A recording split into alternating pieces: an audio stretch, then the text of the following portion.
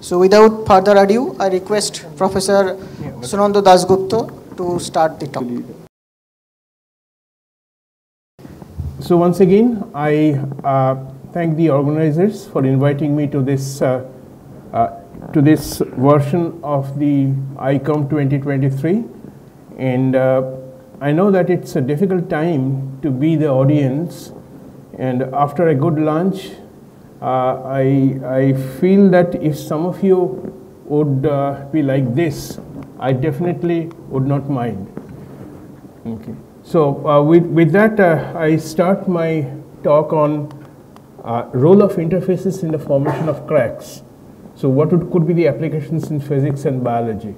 So first of all, I would like to underline the importance of cracks. Why do they appear? What would be the potential causes, the physics behind it, and what could be the possible remedies, and how would the crack formation be different based on different parameters? For example, on the nature of the substrate, on the nature of the liquid, and the nature of the suspended particles which are present. So I will discuss about that and then take a specific application of the concepts developed from the field of biology. Okay. Before that, just a brief introduction of what our group is engaged in the area of microfluidics. We work on liquid thin films, especially an extended meniscus, the intermolecular forces which are present in it, and how the shape-dependent intermolecular force field can be obtained by an image analysis of the using interferometry and ellipsometry together. Digital microfluidics, droplet microfluidics is also an area in which I have worked quite a bit. And recently I am more interested in biomicrofluidics, the detection of diseases and so on, and I would cover part of that in this. Crack, as I said, the formation of cracks, the physics of the cracks is another area in which our group is engaged in. We are also started working on the energy storage devices, especially what happens during the charging of a battery near the solid electrolyte interface. So there's a lot of application of interfacial phenomena in battery, in the designing of the charging strategy and so on. Behavior of liquids, droplets on soft surfaces. That's one of the other areas in which some of my students work. And of course, to tie everything together, we have extensive modeling, including MD simulation for to explain the experimental results that our group generate. But in today, I'm going to concentrate on the crack dynamics and connect it with the blood microfluidics. First of all, why crack?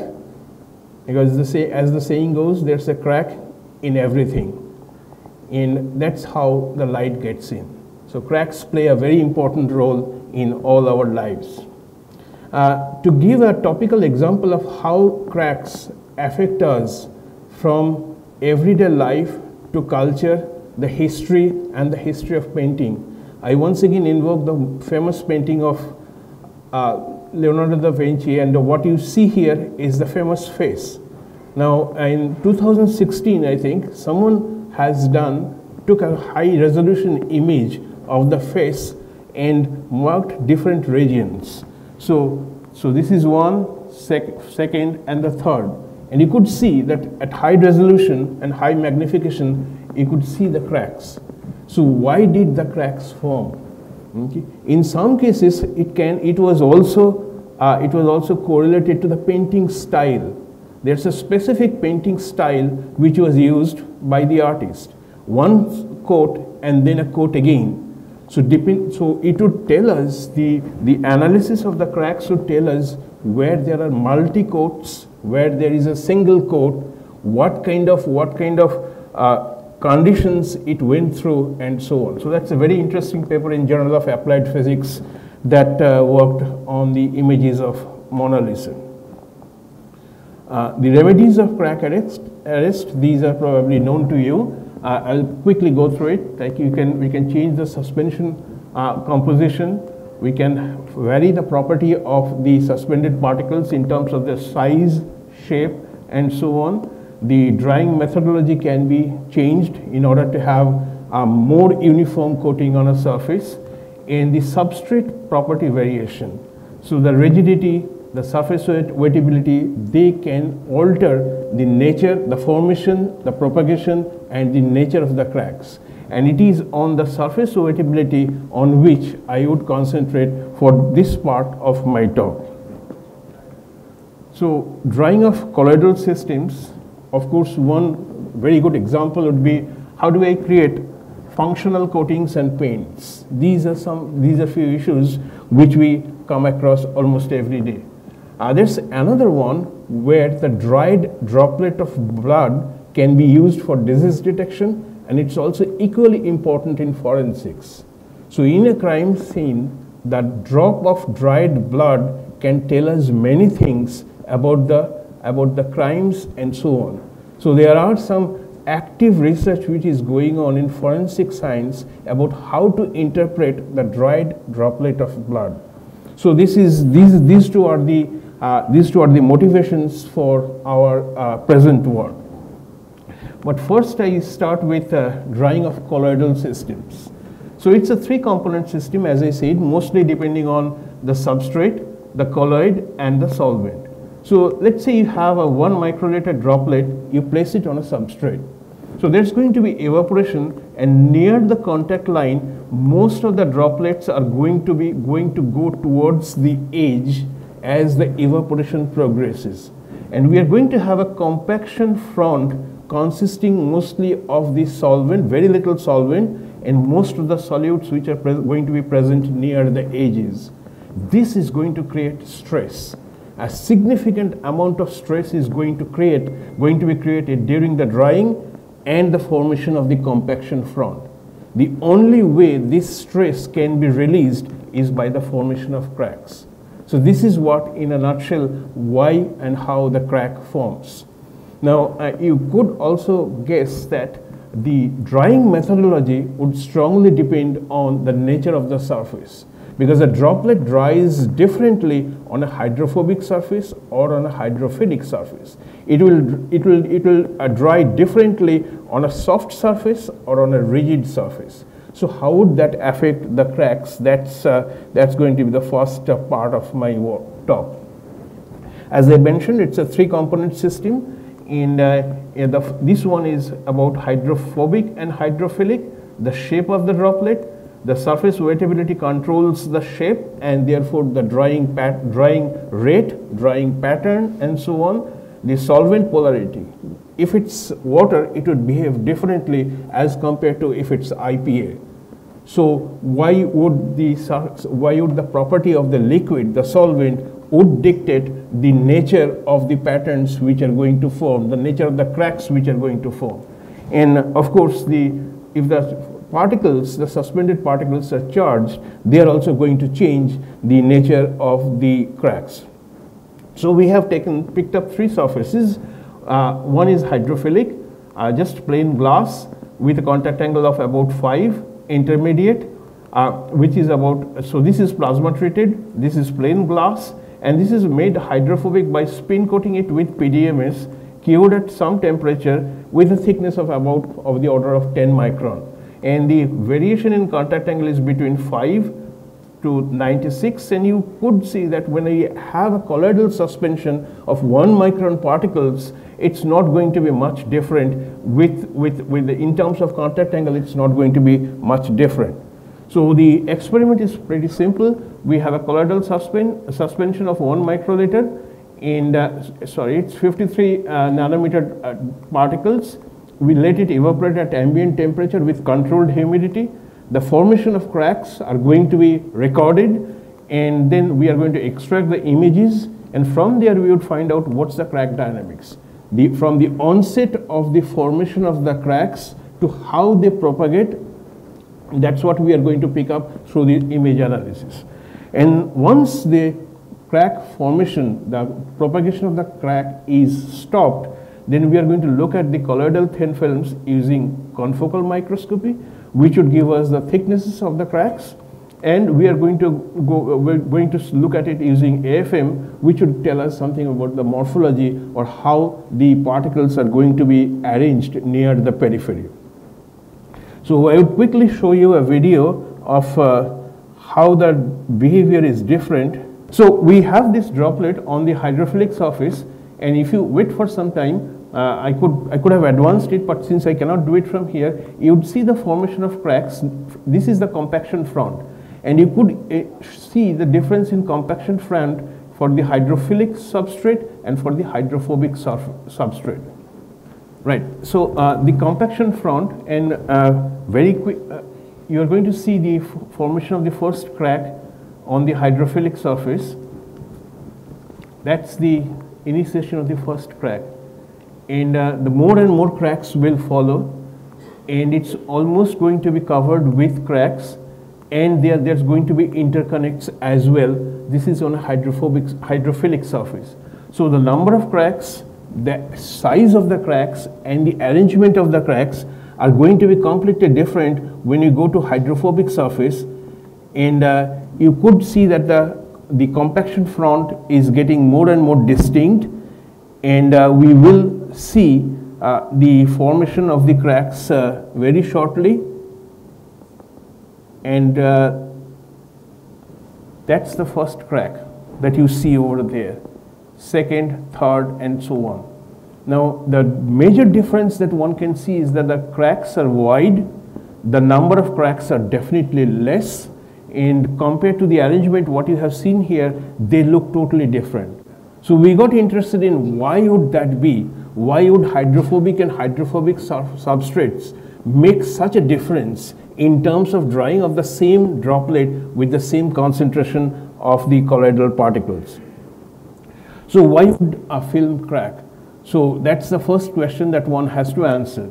So it's generally due to capillary stresses, and if you think about the amount of stress that is generated when a solvent dries in between two droplets, the stress could be as high as 350 to 350 atmosphere. And the elastic energy that is used to create crack formation from the literature, you could find it's of this formula, where the H is the film thickness and other parameters are already known. And the crack formation, during the crack formation, this energy is going to be supplied by the film. And this is the surface energy per unit crack area, and the surface energy per unit crack area for hydrophobic and hydrophilic surfaces are different.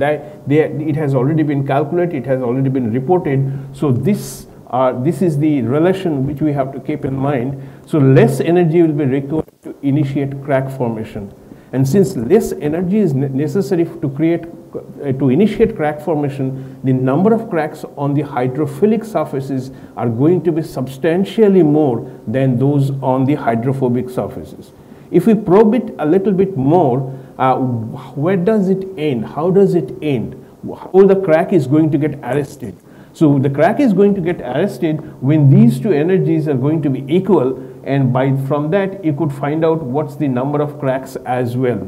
So based on the properties of the substrate, of the solvent, you could calculate what's the number of cracks that you could expect for a hydrophobic and for a hydrophilic surface.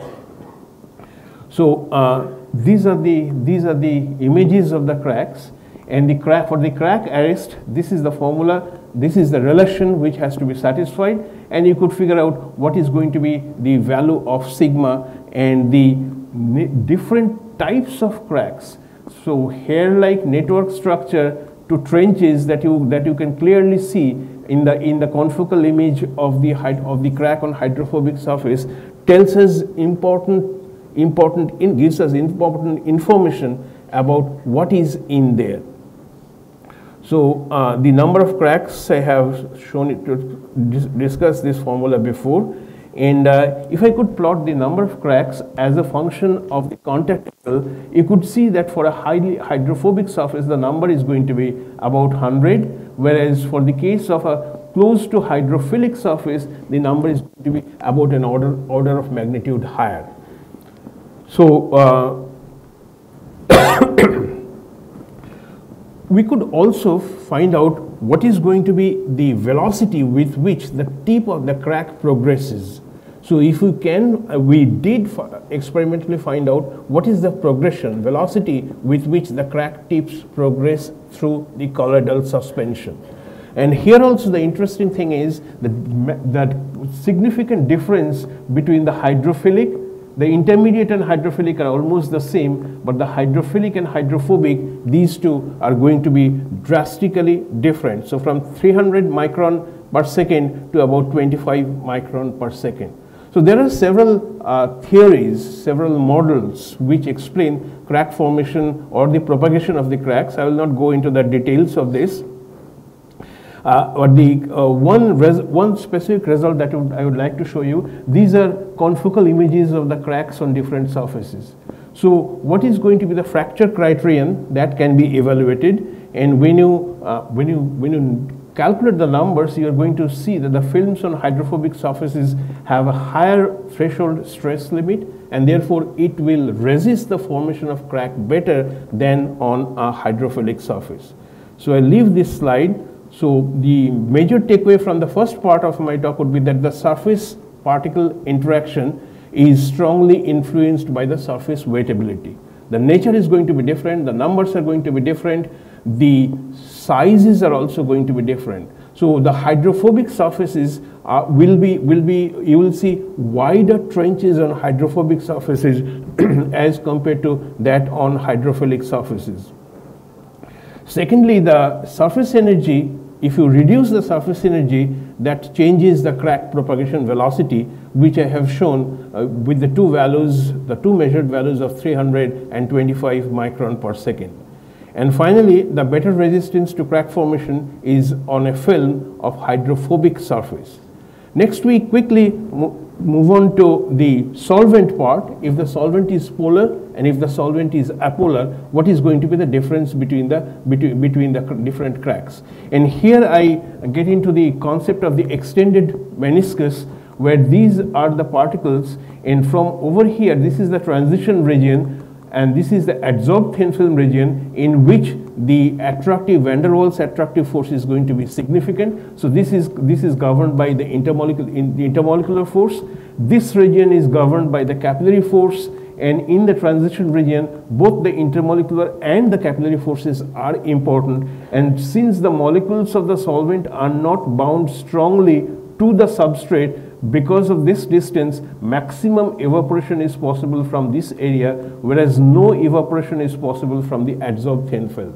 So what we have done is we have taken a solution, dilute solution of the dilute solution, or rather dilute suspension, and looked at the interferometric images when you shine a monochromatic light on a curved film.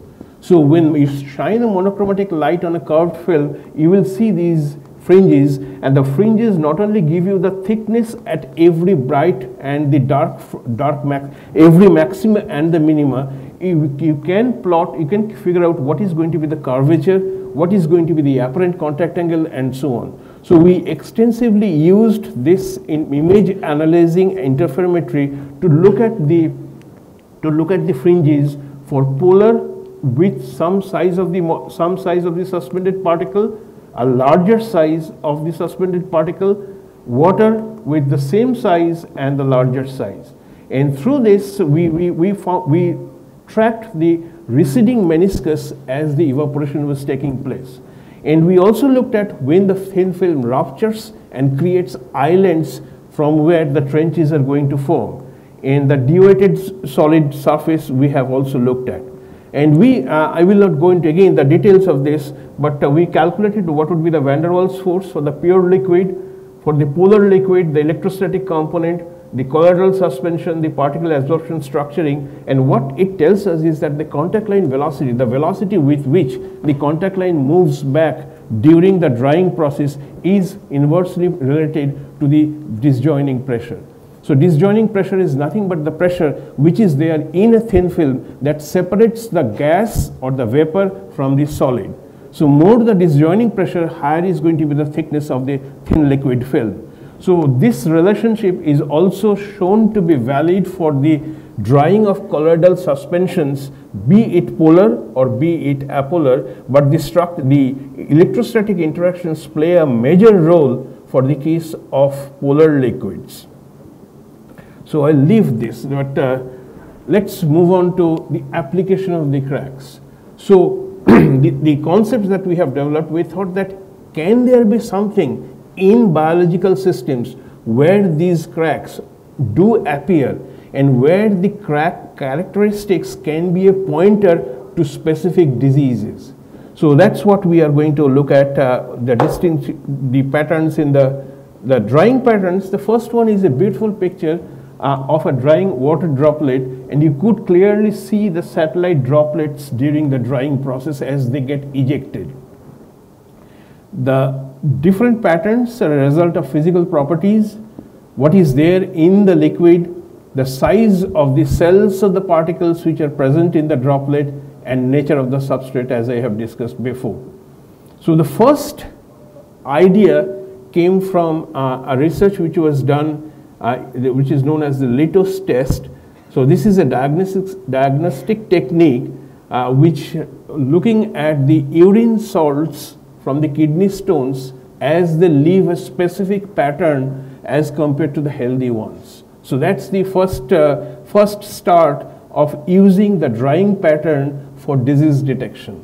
And then came the phenomenal work of Cephine, and where by looking at the blood droplet after it dries, he could distinguish between breast cancer, lung cancer, and several other diseases. So there are distinct patterns. So then we thought that since we know about cracks, we have looked at cracks, why not look at for some use it in a biological system, and so we have to pick a specific disease that has relevance, whose detection in normal methods are difficult, and which is quite a common problem in parts of our country. So what we wanted to look at is the interfacial attributes in the formation of dried blood droplets, and as the droplet dries, there's going to be cell-cell and cell-substrate interactions. So we wanted to explore how these two interactions can give rise to specific patterns on the droplet of blood, urine, or tear drop. So we wanted to concentrate only on blood. And then we came across another paper by Brotin in 2011, where he showed is what is going to look like, what is a dried droplet of blood look like for the healthy, and for anemia, and for hyperlipidemia. So these three ones which he has extensively probed and found out that there is a signatory pattern. During our interaction with doctors from Calcutta Medical College, we came to know that thalassemia is a major problem in parts of coastal India. So this thalassemia, so they conduct camps regularly in those areas, and they send the samples back to the major cities where they undergo an extensive testing process to find out if someone is a carrier or if someone has the developed disease. So we wanted to probe whether the thalassemia containing blood or the carriers who are still carriers but hasn't shown the full effect of the disease, can they be detected by looking at the droplet of blood, their blood when it dries on some surface. So the major reason is that the unavailability of rapid and on-field carrier detection method that is creating a huge workload for hospitals across India. So the methods that we took, that these are standard protocols which will have to be followed if you are doing any biological study. You have to characterize the system, you have to have the informed consent, and so on. So we have done all that, and there are other properties of the blood which will have to be evaluated before you start your test. For example, the major two differences what you see is that between the healthy, the zeta potential is different. The MCV and MCH are slightly depressed, but there is no difference in the viscosity or in the contact angle. So we then thought that the experiments that are very simple. So 2 microliter blood droplets on glass slides, multiple droplets are placed on the glass slides so as to compare, and then they are allowed to dry. The drying time is roughly about 15 to 20 minutes. And then you look at the patterns under a microscope, and what you would see is these are the patterns what you would see between the healthy and the diseased ones. So here itself you can see for the healthy the cracks are lesser in number, but they are longer as compared to the diseased ones. So the final results look something like this. So for the carrier ones, the mean length is about 680 microns, whereas for the healthy ones, it's about 1000 and above. So we got interested in, can this be a marker for the thalassemia carriers?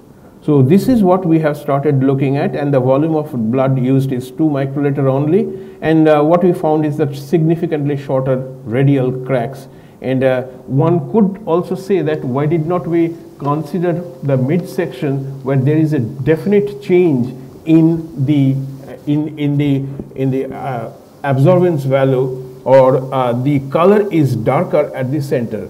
But what we found out, it's difficult to characterize this completely, whereas the crack lengths are easier to measure, and it is easier to correlate with the disease. So these are the comparisons between the healthy and the other one. So the highest that we got is about 1400, the lowest is about 800, and the number finally is about 970 and 652. So there is about a 300 micron difference between the thalassemia carrier and the healthy blood. So that's we have done the analysis that are common in these cases. So this is where the carrier lies, and we have done the 99% confidence limit, and the threshold, the upper limit has been calculated, and therefore the major takeaway from this work is that if the crack length is more than 800 microns, it is going to be normal. If not, it is going to be carrier. But these are with some some volunteers. We needed to do the blind testing. So we again contacted the the Calcutta Medical College and requested them to provide us blind samples. So they gave us 100 samples, some are carriers of thalassemia, some are not.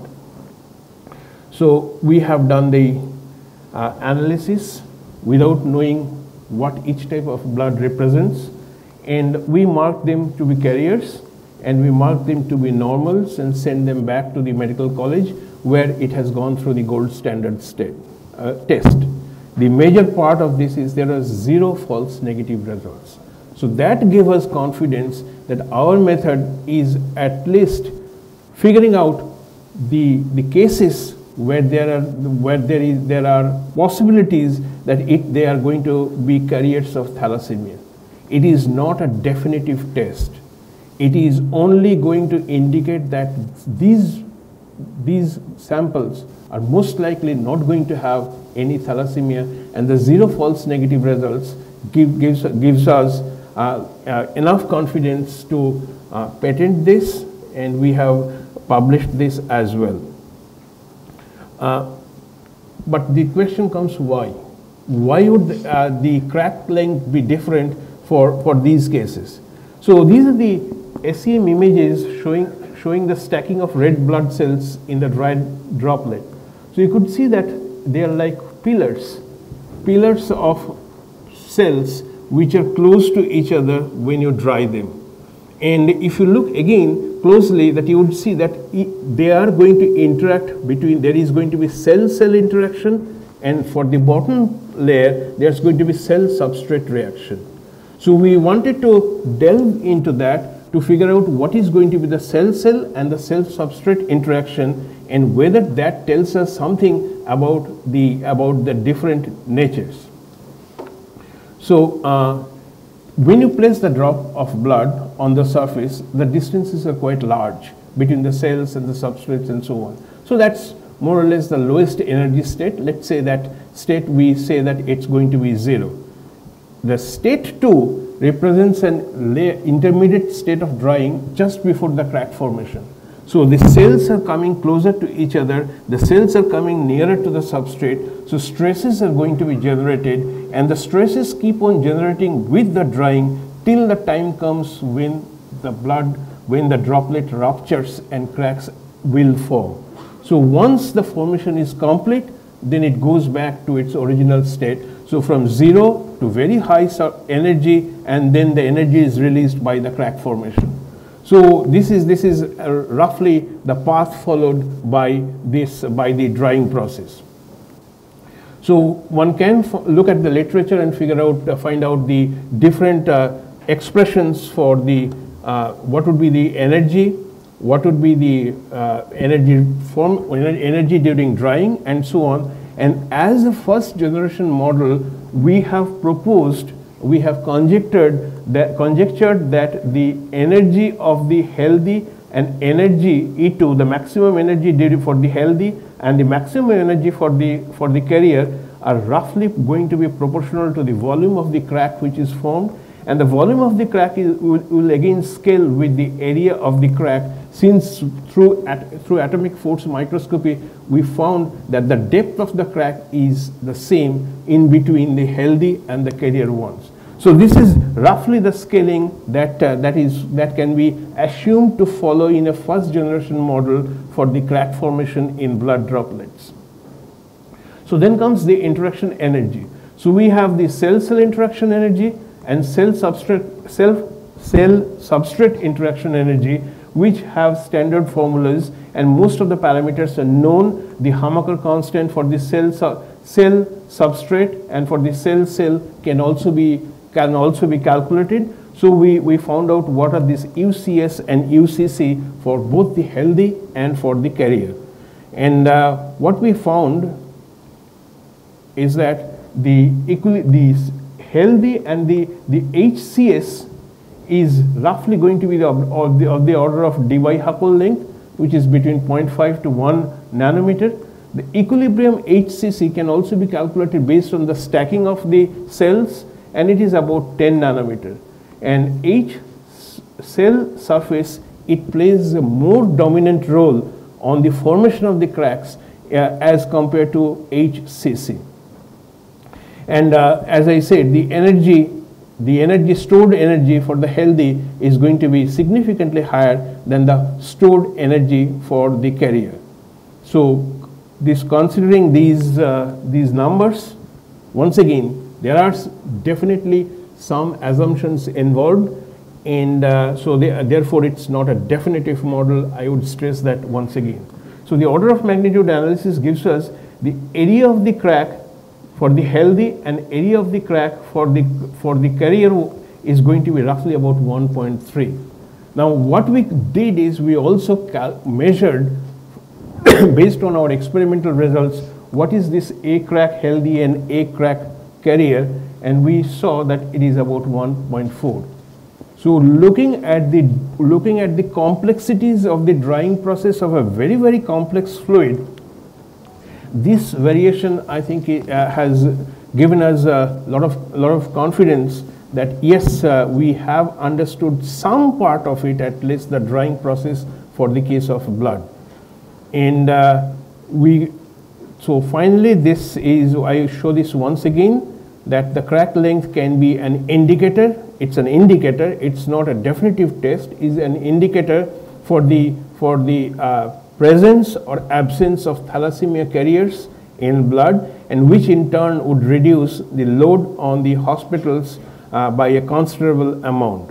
And we have also automated the process such that in a low resource setting areas, you can simply have the persons or the doctors or the doctor's assistants let the blood dry on a piece of clean glass, take a picture, send it to the server, and the server automatically analyzes the images and gives you whether or not it falls in the carrier category or in the healthy category.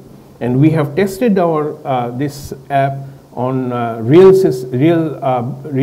samples, and we found that that our app and the results are within 0.2% error. There's only a 0.2% error.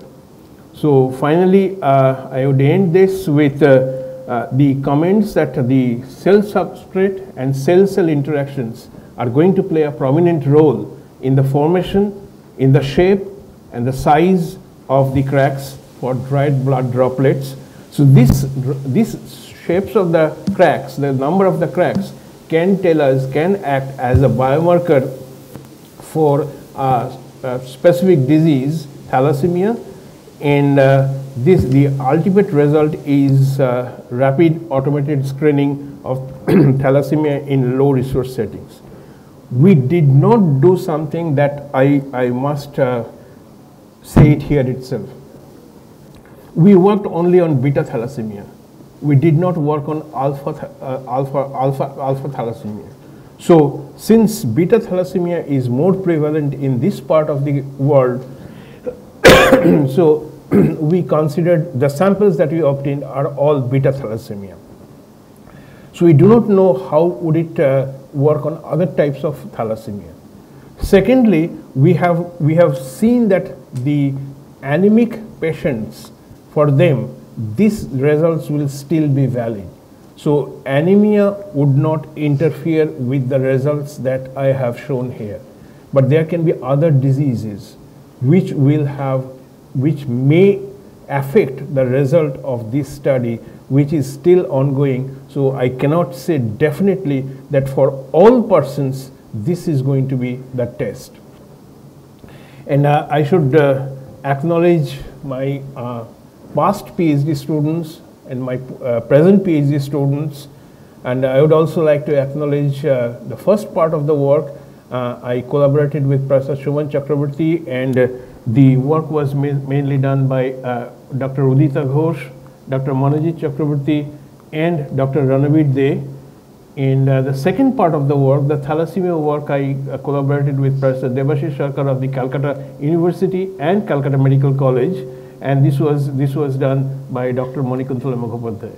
All of them who have graduated are either faculty at different IITs or are doing postdocs, and I must also thank the collaborators, other collaborators from abroad, and the sponsors, especially IIT Kharagpur.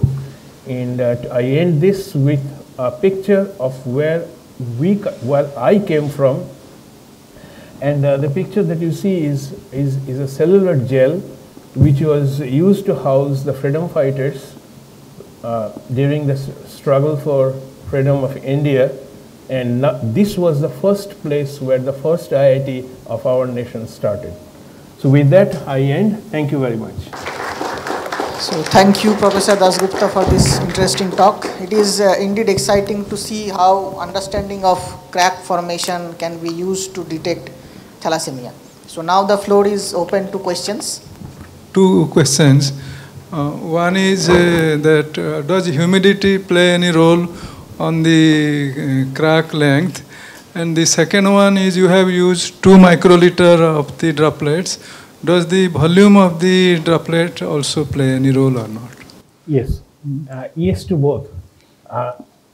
We checked with 2 microliter and with 4 microliters. The patterns did not change. Yeah. The numbers were still within the threshold one. But the 4 microliter takes more time to evaporate, so the humidity may affect the process. So we stuck with 2 microliter. And humidity can play a role because it's going to affect the evaporation rate and the evaporation rate would affect the stacking of the cells and so on. So we have done it in a controlled environment. I wouldn't say controlled, it's just inside an air conditioned room, nothing else. So that is a very good point, that humidity can play a role, but the volume between 2 and 4, we did not see any difference. Okay, thank you. Sir, a very nice piece of work. One question I have is, what you talked about the blood cell, when they make a pattern, if we select a droplet of, let's say, cancer cells, which are of higher, dimensions, so could you comment on if there can be any pattern of drying for different, I think there was one figure you were showing. Could you please explain again? That study of different cancer types and the patterns that one can expect has been done in 2014, and this, I will show you the figure. There are two cases. One is breast cancer, the other is lung cancer, and it was published in 2014. Now, if you look at just those two, the column B and C, there is a difference. But is it, I'm not very confident that to say that I'd be able to pick up the difference between B1 and C1. So there is an effort to do that, but the tests, or rather the patterns, are not as definitive as the crack lengths, because length is something you can measure, whereas B1 and C1, how do you distinguish between them? I'm not very sure. Okay. But there is still considerable work going on to examine the patterns of blood as they dry and use that as a biomarker for other diseases. Yes. So also, could you please comment on, let's say when they dry, there is a movement happening in the droplet as well. So the particle size, how they move during the evaporation, yes, that will change. So that will affect the whole process. Because I have shown you some results in which we have used 0.5 or 55 nanometer and 1 micron.